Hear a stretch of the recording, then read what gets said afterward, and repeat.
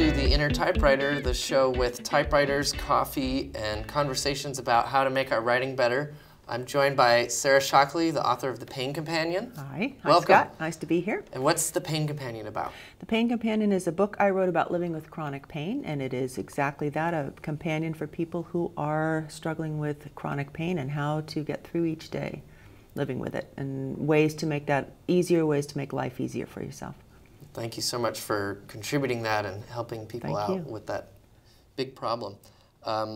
Today's topic is, we're talking about style and you know, what styles you like, what kind of styles that you aspire to have, and finding your voice. So to start, you know, what are some styles that you like when you're reading other people's work? Well, I'm also writing fiction now, so young adult fiction, and it's magical realism. So that's one of my favorite things to read is, and I like South American writers particularly, but anybody that starts from a place of where everything seems kind of normal, and you know, there's nothing particularly magical about the world. It's the world we live in, and then something unusual occurs that can be nothing but magical, and it might be just the smallest little thing that kind of woven into the story.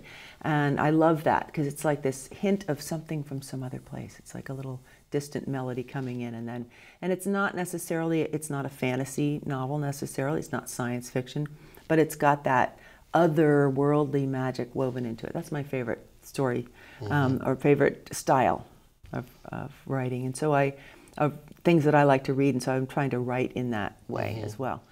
So as you're writing fiction, have you figured out what your narrative voice is yet? It's sort of the you, that it's not emulating someone else. Did you have that problem at all as you started? Well, you do kind of, you know, nobody really knows how to write until you start writing, because I mean, you read a million books, which I have. I've probably read every book out there on writing.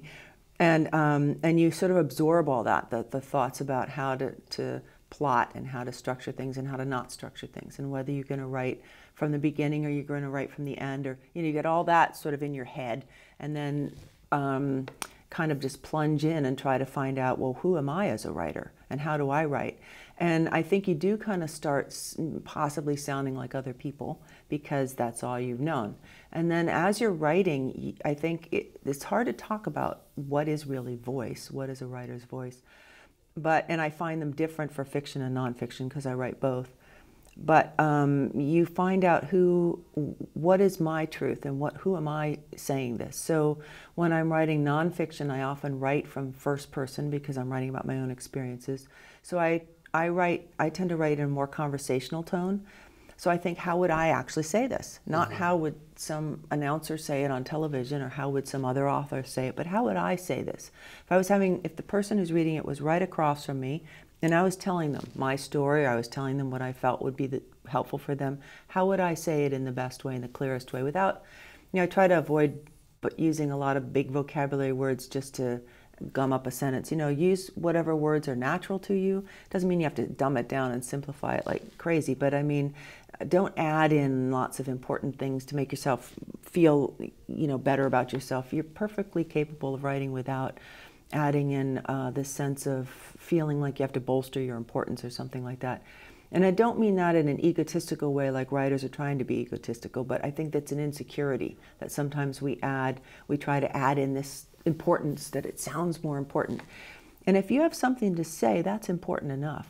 So I think, you know, for nonfiction, writing conversationally, writing the way that you would speak to someone is really one really good way to connect with your reader. Now, if you're writing for academic purposes or for journals, that's a different kind of writing that has its own style. So I'm talking about for the general public, for the general reader. And then when we're writing fiction, that's a different ball of wax, because we're talking about telling a story really differently. Nonfiction can tell a story too, but fiction is the whole thing's a story. The whole thing's made up.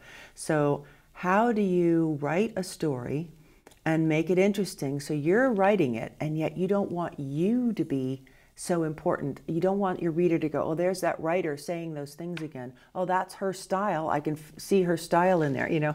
You want your style to be unobtrusive in a sense, and yet at the same time, you want your readers to be engaged and you want them to be enthralled or whatever it is that you're trying to do. Maybe you want them to be shocked. It depends on what you're writing. So part of it is, I think, your goal or your motivation in what you're writing informs your style.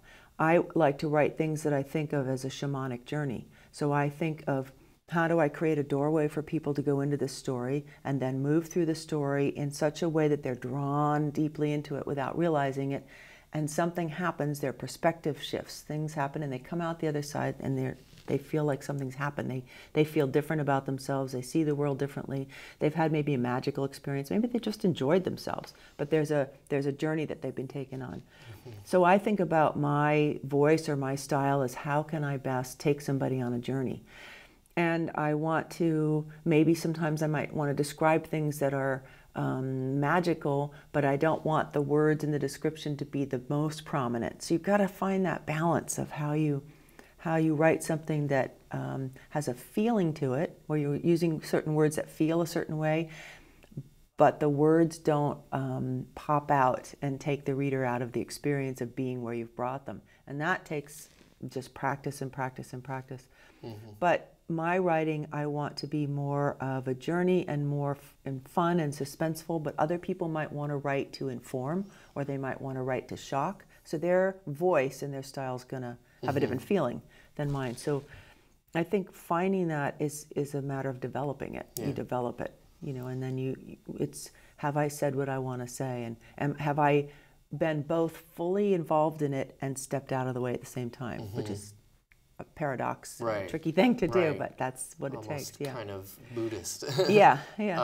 So you're saying that if writers are really self-conscious about, you know, I need to sound like a certain author, or I need to come off as a certain writer as people are reading my book, that can actually get in the way and bog things down. You know, like let's say they're constantly going to the thesaurus, and you know they're trying to write at a certain literary level because they aspire to be a literary fiction writer. That can actually cause problems in the rough draft and the second draft? Or I think so, yeah. Should people still aspire to build their vocabulary and develop that voice? Well, I think so. I mean, I think you've got to figure out what kind of writer you want to be and who your audience is. Who do you want to have to be reading this? Who you know, what's the kind of person you want, who you're talking to? And I also think you might want to do what's natural for you. If you are somebody that naturally speaks with a wide vocabulary, then write that way. You know, but I wouldn't necessarily try to build one artificially, because it's never going to necessarily sound natural while you're writing. It definitely, keep building it as you're going. I think that's a fun thing to do. But not every sentence you have to use a different weird new word. And you know, when there's too many words that are not in common usage, it pops the reader out too. Once in a while you get one, and that's really interesting, and you might put it in there on purpose to have them think about it. But I think with a thought about whether you should be worrying about how you sound, if you sound like another writer or not, it might be a good exercise to take your favorite writer and write a scene or write a chapter exactly the way they write. And you're going to find that you can't anyway, right? Because you're not them. But I'm not Ray Bradbury. What? But try to copy their writing, because it'll teach you something. And then you'll find out, well, that isn't the way I really want to write anyway, or I would have said it like that. Or you could take one of their chapters and rewrite it, you know, the way they write it, take some of the stuff and then go off what they wrote and find out, oh, well, I'm actually a different writer.